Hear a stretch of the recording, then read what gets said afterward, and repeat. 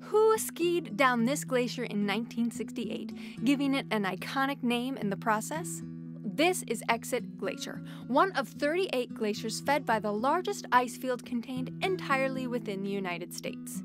In 1968, an expedition of mountaineers set out to cross Alaska's massive Harding ice field, and when they reached the other side, they needed a way to safely get off the ice field. Now, the tricky thing is that a lot of Harding ice field's glaciers end abruptly in the ocean. Glaciers that terminate in the sea are called tidewater glaciers, and as you can imagine, this would not be an easy way to leave the ice field.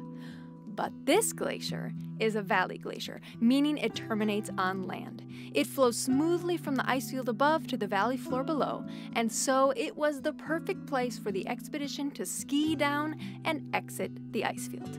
The name stuck.